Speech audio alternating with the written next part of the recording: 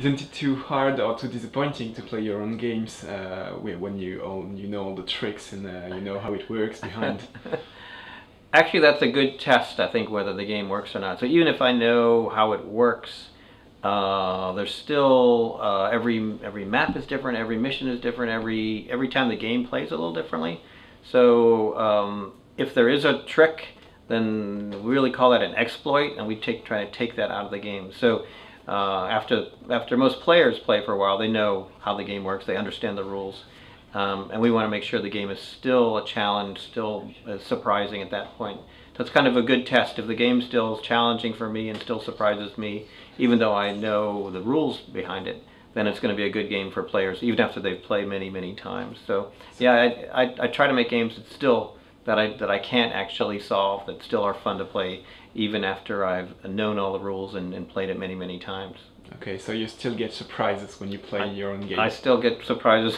I was doing a demo earlier today when my starship got blown up, and I was like, "Well, wait a minute, that's not supposed to happen. This is the easy level." But I still get surprises from my games, yes. How would you define the art of creating a video game? Creating a video game is lots of fun. I think that's a starting point, because we're trying to create a fun experience for the player, and we're playing the game every day. We're playing the latest version. So it's a lot of fun to make video games. I think it's a creative process in that we don't really know all the answers when we're starting. We don't have a storyboard with everything figured out. We just have some basic ideas. We want starships, we want construction, we want building, we want some adventures. But every day you're trying a new idea. Some days it works, sometimes it doesn't work, and you're iterating, you're adding new things. The artists are building, they walk into your office and they look what I made. Oh, put this in the game right now. So it's a process where every day is different. Every day you see hopefully some progress, and you can watch this game just turn from very rough, crude prototype into a really cool game. So I think the process is very satisfying in that way, that we're not working on projects that are going to take 10, 15, 20 years to complete. We can actually experience the beginning, the middle, and the end of a project, which is great. And then we can get feedback, and start to talk to our players, our community. There's that whole aspect once it goes out there, that you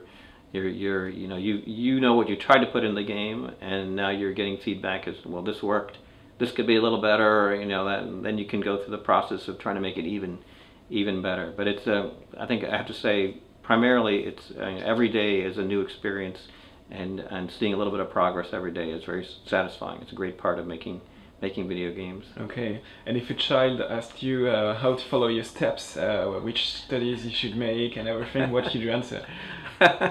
Well, it's funny you should ask that, because my son, who is now 25 years old, was interested in video games, went to the university, studied computer engineering, computer programming, actually worked for a couple of years at Blizzard, and is now working at Firaxis in game development and design. And he played a lot of video games. I would say that's one thing you should do if you want to get involved in video game design. He played lots of video games. He loved World of Warcraft. That was his favorite game. And learned programming, and kind of interned at different companies, and just got that experience that allowed him to be really good at helping to make video games. Okay. Do you think that video game has become cooler for people in the last years? I think we certainly hear from people who want to get into the industry. How do I get to be making video games? How do I become a video game designer? We're seeing many more university courses in video game design and video game programming. Even in art curriculum, how to do 3D graphics, how to do modeling, how to do texturing. So a lot of the young people are learning the skills at the university or at home, or playing video games, that before we would have to teach them when they came to Firaxis. And artists might be good at drawing, but they wouldn't have been able to learn 3D modeling, maybe 10 or 15 years ago. So I think that coolness is spreading to university, and we have a generation that's grown up playing video games. So it's a big part of our culture, and I think that we do hear from a lot of people that kind of have played our games and grown up with our games. We recently had a Firaxis where for the first time I would meet father and son that both played our games, or mother and daughter, or either. There's a generational connection now with video games, so that's really been fun to see that. Okay, and I'm sure you will hate this question, but what would you answer to people who think that video game is useless or even dangerous? Well, they shouldn't be playing video games. That's a good answer. I certainly, video games aren't for everybody. I'm not saying everybody should be playing video games, but we do every now and then hear some kind of positive stories about a person who played pirates and impressed their teacher with their knowledge of all the cities in the Caribbean, or someone who knows something about history from playing Civilization. And there's a little bit of learning I think in all strategy games, and you get better at something, you kind of become familiar with technology and leaders in history. Mm-hmm. So for a lot of people, I think it's a positive experience. It really exercises your brain. It encourages you to think creatively, to solve problems. So I think there's lots of great things about video games. Yeah, because when I was a student in history, I was personally very happy to know the whole list of the name of the Aztec cities and the technology tree of the Iron Age. Yes. And I've read that some teachers use Civilization to teach their students like economics or history or military strategy. Mm-hmm. And how wide do you see your role as a teacher for your clients? We don't really design the games to be educational, but there's a lot of learning. There's a lot of problem solving. When you play Civilization, generally you're experiencing history. You're learning something about great leaders, about what happened in the world, how things work, how economics connects with diplomacy, and all the different pieces, how they fit together. So I think there's an element of learning in games, even though they're not designed to be educational. I think some teachers find that it is valuable to allow their students to play Civilization and learn about some of those things. Which other video games are so cool that you wish you could have the ID first? I always said Tetris. It was so simple but so beautiful. That was a game that I should have thought of that first. But I'm happy that that's out there. I really love seeing great video games, that are out. I mean, Minecraft certainly is a wonderful example of a great video game. I think, and a lot of the strategy games, anything that Blizzard has made, or certainly the Civ games. I enjoy making the games that I make. I'm not jealous of other designers. I'm happy that there are other people making great games that we can play, and when we're not busy making our own games. But I think it's a great time to be a gamer with all the different genres, all the different styles of gaming. There's just some fantastic games out there. Okay. For the launch of Civ 5, I remember you played the role of a janitor in the funny Civ video. Yeah. And so you seem to be aware that some people just can't resist your games, right? I'm aware of that. Yes, we have we call the one more turn phenomenon, which is it seems to be something about Civilization that's hard to stop playing, and we actually kind of tried to analyze, what is it about Civilization that makes it give it that one more turn idea. And there's do you suffer from it yourself? Yes.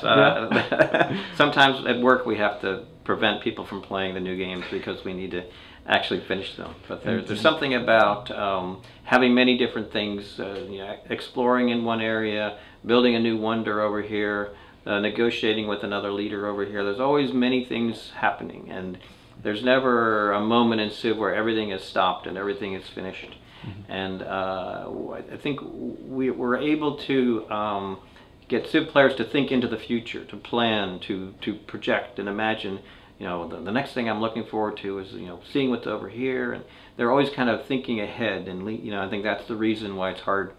You want to play one more turn because something is going to happen, and that's going to change the world, or going to you're going to uncover something cool. So did you spend some nights on your games? Yes, just playing, not creating. I think in one of the earlier Civs we actually put a timer in there. You could set it and it would go off after a certain amount of time, so you could stop playing, but that's just the way it is. So, just in order to prevent any suicide amongst the Civ addicts when the time comes, can you tell us now when you will stop creating games? I have no plans to stop creating games. I have the best job in the world. I mean, I love making games. We are, I mean, Starships was a lot of fun to make. Want to assure everybody that even though Starships runs on PC and the iPad, we love PC. Every time we do something on a different platform, there's a little bit of concern. Are we stopping the PC? But no, we love the PC. PC is a wonderful strategy platform. It's just that sometimes with XCOM, for example, it also worked very well on consoles, and with Starships, it works really well on the iPad. But that's just because of the way our technology works, and the game is designed on the PC, and it's the strategy game that we really wanted to make. So it's we love making games. We'll continue to make games. Again, just to assure people, Starships there's no in-app purchases. There's nothing else you need to play the game. It's just you buy the game if you've got everything that you need to play. Okay. I've always wondered why your name was on the game titles, and I've read, you will tell me if it's true, that Robin Williams gave the ID to Microprose. There are a few different stories going around. As I remember it, in the early days, I had done a couple of flight simulator games, F-15, and solo flight, and I did a submarine simulation, military games. But then I got the idea to do pirates. I did more of a role-playing adventure game. And my partner, Bill Staley, Wild Bill Staley, who was a former Air Force guy, said, you know, no, pirates, we want more military games, you know. And I said, I really want to do this pirates game. And he said, okay, well, we'll put your name on it. So if they like the other games, maybe they'll try the pirate game. And so we did the pirate game, and it was a good game. And so I said, well, hey, that worked pretty well. Let's put your name on the next game that you do. And so from then on, pretty much when I make a game, or when a game is made as sequel to one of my games, it has my name on it. Okay. That's the way I remember it. I've never met Robin Williams, so he might have had the idea separately. But okay, so but you're aware that in France, many people think your real name is Sid Meier. Okay. There's never any blood or gore in your game, so is that your decision? Yes. I don't think it's necessary. You know, it's kind of funny.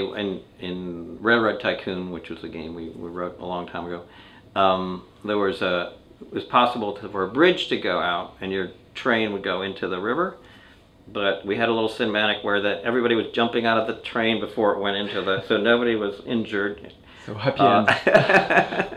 And in the last version of Pirates, this is fun. When the enemy ship was sinking, all the crew would be jumping off into the water. So it was almost a joke for a while that nobody ever died in our games. You know, it just is something that we don't think is necessary to enjoy the game. So it's easier to sleep after that. Yeah. And I actually, probably my son, you know, I've been playing games with him for as long as he's been able to play, and I think as a parent you feel a little bit of a responsibility because lots of kids are playing these games, so try to make the message as positive as you can, I think. Okay. Do you think that the video game ecosystem is better now than 10 or 20 years ago? I mean, the market is of course wider, but is it more interesting than before? I think it is. I think there are a number of things that we can do now that we couldn't do 10 or 15 years ago. Probably the internet and the connection with players, the ability to create mods and share mods has made games just a lot more interesting, have a lot more a lifetime, a longer lifetime. The ability to patch is very, very handy once in a while, and to do updates, to do expansions, and I think that whereas back 20 years ago we just handed you a disc and said goodbye, now it's a whole longer process of a stronger connection between the designer and the creators and the players. Then you have forums where people are talking about strategies and ideas and things like that. So it's a much richer world today than we had when we started. Okay. And have you ever had like a huge crisis with an emergency patching? We have had one or two, though. We try to not do that, but yes, there's always that one little thing that sneaks through once in a while, and so we're happy to have the ability to fix those things very quickly. Okay. In 2005, you said that you would be happy to work on a dinosaur game that you put on the shelf earlier. So what do you say now, 10 years later? I would still like to write that dinosaur game someday. You still haven't found a way to make it I haven't figured out the right approach. I think there's dinosaurs are just so much fun, but are you going to be just one dinosaur, or is it a dinosaur shooter, or is it civilization where you're controlling hundreds and thousands? I'm not sure exactly where the fun is there yet, but hopefully someday I'll figure it out. Okay. For the history aspect of some of your game, mainly Civilization, do you hire historians, or do you have like very history-friendly developers, or? We actually have a saying in terms of history that we do the research after the game is finished, because we want to make the game fun, and so we'll, even if something isn't exactly historically correct, we can always find something to explain why we put this feature in a game, or why this was important. A lot of the history that we put in the game, a lot of times when we start a game, we will find some children's books, about the topic, whether it's pirates or railroads or history, and because that's something everybody knows. We want the player to be able to start playing, not have to read the manual first before they can play, or read some history book. So we use kind of very ideas that everyone is familiar with to let you start playing, and then we'll add a little more depth, a little more detail. The more you play, the kind of more you learn. But our games are really not about duplicating what happened before, but giving you the tools to create a new history, a new story, a new, something new. So we're not trying to make everything happen exactly the way it happened in history, because that's already happened. But we want you to experience what it was like for these things to be fresh and new every time you play. Okay. Which one of your games was the most advanced at the time it was released? I like to think Pirates was somewhat advanced. The very first one, combining role-playing with action sequences, with strategy, with sword fighting and some economics. I thought that we put together a lot of pieces in an interesting way, trying to give it like a movie feeling of moving from scene to scene and kind of jumping over all the boring parts and taking you right to the fun parts. The open world nature of it, I think, was one of the first games that really had that open world feeling. You could travel wherever you went, everywhere you wanted to. I think there were some pretty good ideas, brand new ideas in Pirates. Hopefully our other games have had some good ideas too, but that one strikes me as pretty much everything we put in there hadn't really been tried before, and I think it worked out pretty well. Okay. Well, I've read that Civilization 2 to 5 were designed by a different lead designer. Was it hard for you to give away your baby in a sort?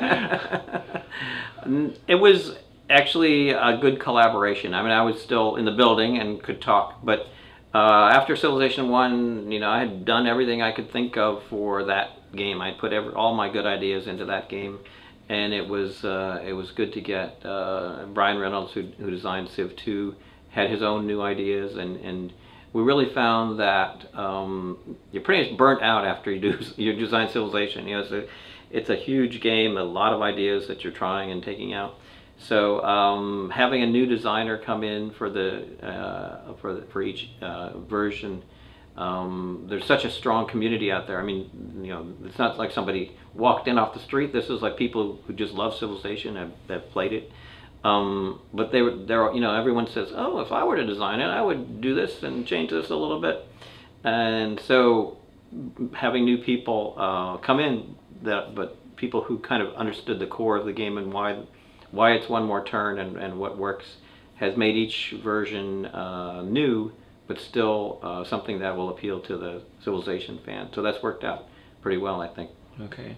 Do you have any insight about Civilization 6? Nothing that we are able to talk about today. I'm sorry. Okay, so it's coming in like few months, years, and no, you can talk about it. I'm not. Can you confirm it's? I cannot confirm or deny. Oh, okay. I'm sorry. I'm sorry. Okay, okay. Starships seems to be for different gamers than your previous games. Do you expect the old fans to play Starships too? We're certainly hoping all of our fans will play Starships. That it's a strategy game, but it is not a Civilization game. It's a different approach, maybe a little bit more like XCOM, where you have a strategy layer and you're planning your moves, but then you go into individual missions, individual combat. So there's a lot of strategy involved in building your starships and deciding where to travel, which missions to take on. And then once you get into the missions, there's a neat map with asteroids and all sorts of cool tactics that you can use in the battles based on the systems you put on your starships. So it's a very cool strategy game, but it's not a Civ. It's not a Civ game. Okay. You said in an interview to Le Monde, you said that you believe our future is up there, but not in the close future. So do you think it's in some decades or centuries or? I think it'll certainly take us a while to get to the stars. We live on a beautiful planet, and but I think it's inevitable in the same way that we traveled to the moon, and now we're talking about traveling to Mars and sending robots to different planets and now to asteroids. Some of our satellites, our spaceships are leaving the solar system. I think it's inevitable that we'll eventually travel to other planets and perhaps outside of our solar system.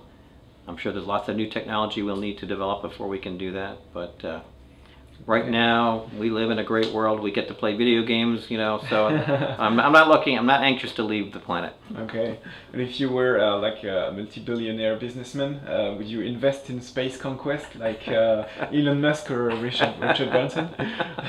I think that's exciting what they're doing with SpaceX and things like that. Wow, that's an interesting question. I think there's some problems on the Earth probably that we would try and solve first. I mean, I really actually appreciate the electric vehicles and Elon Musk and his Tesla. I think solving the Earth's problems is probably the first priority before we're ready to go off into space. Okay. In his books Foundation, do you know Asimov? Yes, Isaac Asimov. Isaac Asimov pictures the quest for the lost planet Earth. So do you think it would be a good idea for an extension pack to Starships? We actually talked about that idea of, is there some mysterious goal at the end of the game, like discovering the remnants of what's happened to the Earth since we left many hundreds of years ago. And that would be an interesting sequel, but I think in our games we're not trying to create a story that we're telling. We just write the first chapter of the story and then we let the player create the rest of the story. So we don't want there to be just one ending to our story. We want you as the player to decide, am I going to build this incredible starship fleet and capture the entire galaxy, or am I going to work for a technology victory or whatever. So the ending isn't something that we've already decided. The ending is something that the player creates as they journey through the game. Okay, okay. Is there anything from your game Pirates in Starships? Because I thought it would be the ship, the crew management, things like that. There are a few ideas that we used in Pirates in Starships. certainly the idea that you have this fleet and that you have crew on your fleet, and that you can decide configuring your ships or your starships. The idea of the morale of the crew or the efficiency of the crew is something that we also had in Pirates, but this is a brand new world in Starships. There's every planet has a different adventure on it, and in some ways there's similarities, but it's certainly a very different game. Okay, and could you tell us a bit more about the link between Starships and Beyond Earth? The Starships and Beyond Earth are connected first in terms of the story. The Beyond Earth starts with humanity having to leave Earth and traveling to many different planets and starting all over again, creating a new civilization with brand new technology and really advanced cool stuff. But it ends when you fully finish that adventure on that planet. And Starships kind of starts at that point, when you're ready to leave the planet and go back into the galaxy and explore. So it's really the next chapter in the Beyond Earth story as far as story is concerned. The games are separate. You can play Beyond Earth and not play Starships, or you can play Starships and not play Beyond Earth. They're not that you have to play one or have to play them both together. But there's some interesting connections in that if you're playing Beyond Earth, you can start a Starships game with kind of the same world, the same leaders that are in your Beyond Earth game will appear in your Starships game. Whatever affinity the leaders have in Beyond Earth, they will have the same affinity in Starships. If two leaders are at war with each other or at peace, that same war and peace, the war alliances, will also be in your Starships game. So you can really make it the next chapter in the story. If you're playing a game Beyond Earth, you can continue that game in Starships. Okay, so it depends on your experience with Beyond Earth. Like this experience will change your experience in Starships. Exactly. Your Beyond Earth will create the starting conditions for a game of Starships, and then you can continue the story on your own.